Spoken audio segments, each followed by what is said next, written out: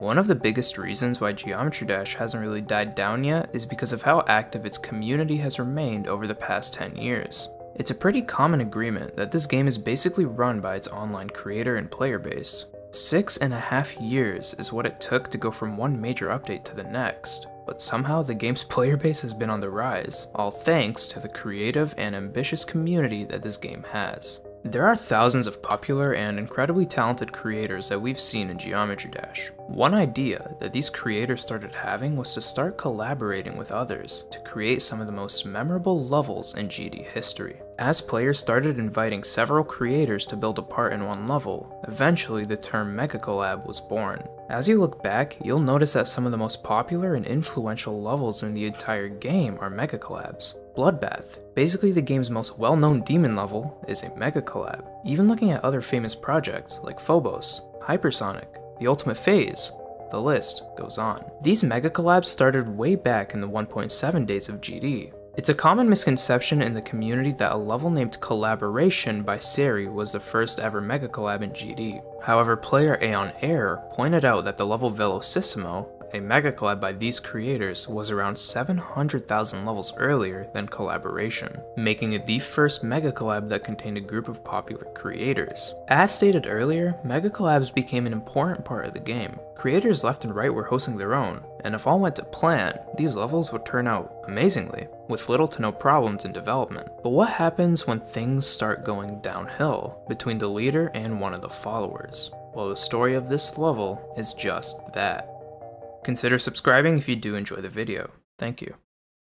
The level Molten Gear is one with a pretty unique story. This level originally went by a different name, and it was intended to be the final level in the Fusion series by Manix648. Manix was a popular art and design creator in the 2.0 era of Geometry Dash. Although he's had his fair bit of controversy involving stealing art from other creators to use in his levels, he eventually went on to redeem himself with his distinctive creating style. Both Fusion levels had their own unique orange, tech type style, and they both included their own boss fights. They both went on to be incredibly loved and well respected within the community, and so it was only right for Manix to want to end the series with a bang. Manix started the project Fusion Z, an extreme demon mega collab that shared similarities with the other Fusion levels, but of course he wanted it to be way better. He gathered a large group of passionate and talented creators, and so the construction of Fusion Z began. One of the creators selected to take part was the one and only Knobbelboy. Knobbelboy today is known for verifying the Extreme Demon Bloodlust. However, he is not only a really good player.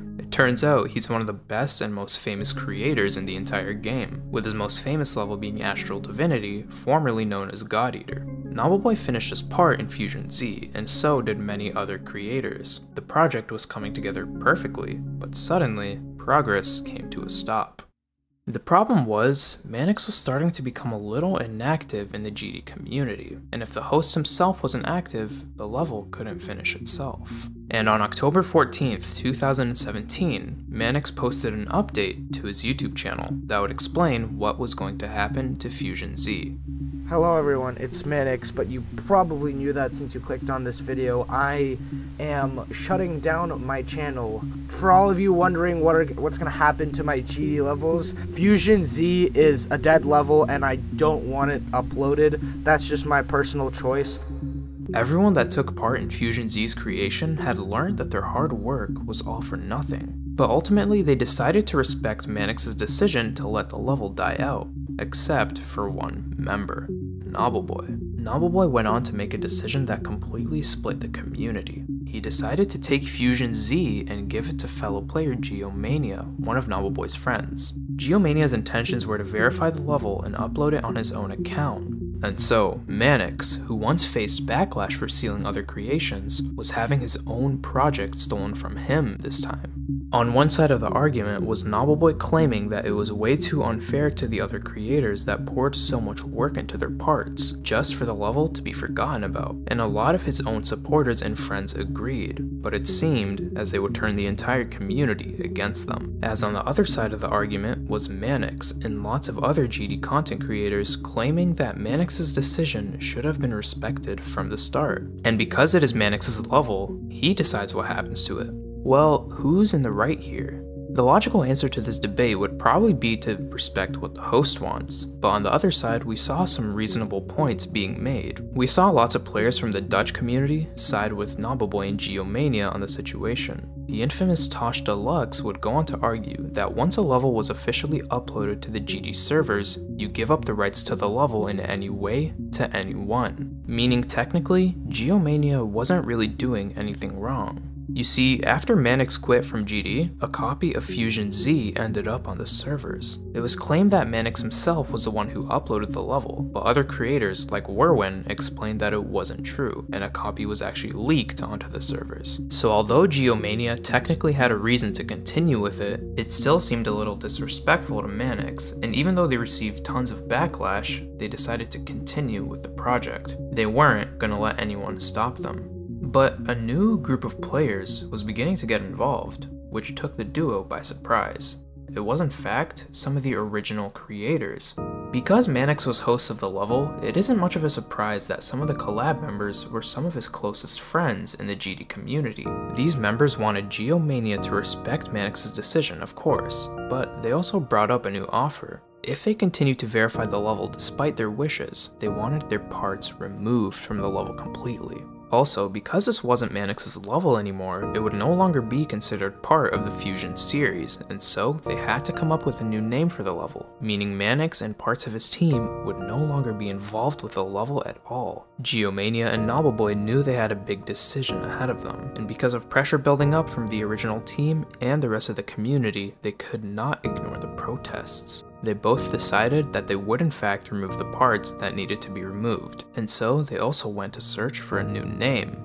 Unfortunately, the whole situation began adding a lot of stress onto Knobbelboy. One thing that makes the situation so interesting is that during this time, Knobbelboy was actually in the middle of his verification journey for Mannix's level, Bloodlust.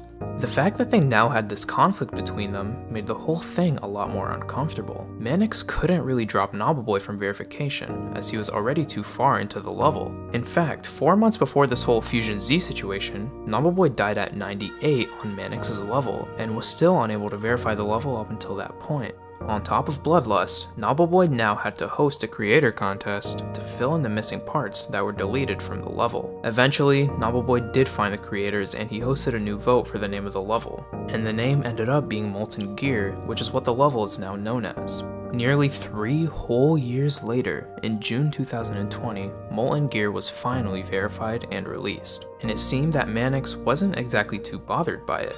Funnily enough, Mannix brought back one of his first versions of Fusion Z, and actually had it verified and uploaded for jokes on a separate account before Molten Gear was actually verified. Molten Gear did cause a little bit of division in the GD community, but Mannix and Knobbelboy have both put all of that behind them, and are both now doing their own separate things.